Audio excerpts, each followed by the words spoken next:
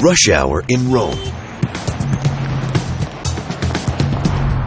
Hundreds of thousands of vehicles are bumper to bumper on congested roads. To relieve the pressure, Rome is going underground. Valerio Foti is a site engineer on one of the biggest construction projects in the city.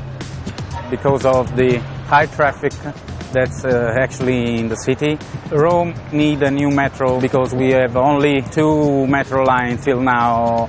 And so now we are building the 3rd metro line.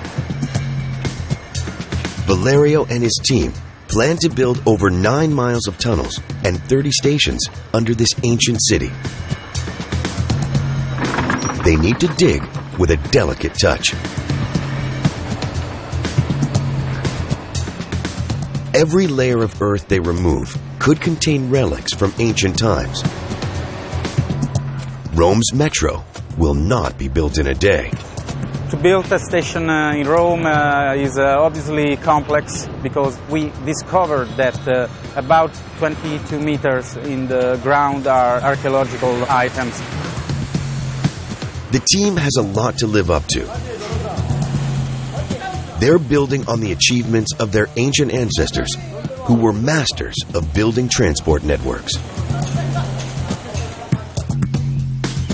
The Romans built the world's first superhighway, the Via Appia. On the surface, it looks like nothing special, but it's packed with Roman ingenuity and volcanic rocks.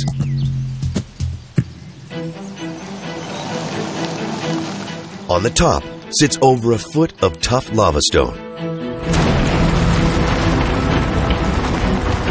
Underneath, a thick layer of gravel and concrete for strength. Below this, a layer of rocks and rubble for drainage. And at the very bottom, a layer of tough basalt rock laid down by a volcano nearly 300,000 years ago.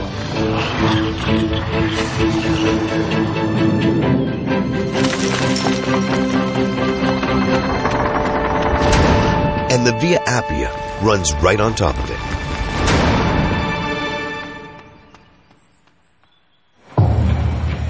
Geologist Guido Giordano investigates how the ancient Romans turned volcanic rock into the perfect road surface.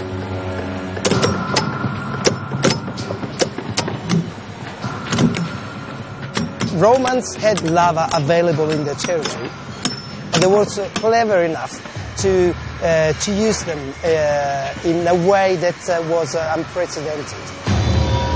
The basalt in this quarry outside Rome is so tough that it takes the workers hours to carve out just one slab of it. It's very different from the soft pozzolana under the city itself. Yet they both came from the same volcano. 350,000 years ago, after 6 massive ash eruptions, Colli Albani's magma chamber was nearly empty and collapsed. Now, fresh magma flowed up through cracks in the rocks. Instead of bursting out in a single huge explosion, the magma erupted in many small fountains.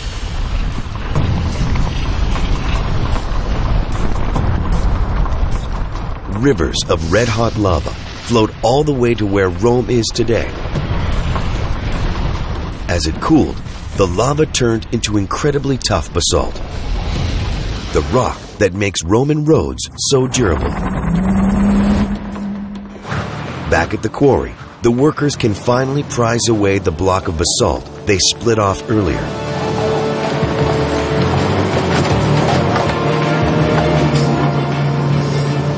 At the Roman time, they didn't have any caterpillars or excavators, so everything from the beginning would have been done by human force. In order to provide the amount of material that the Romans needed, they must have had thousands of people working in a quarry like this one.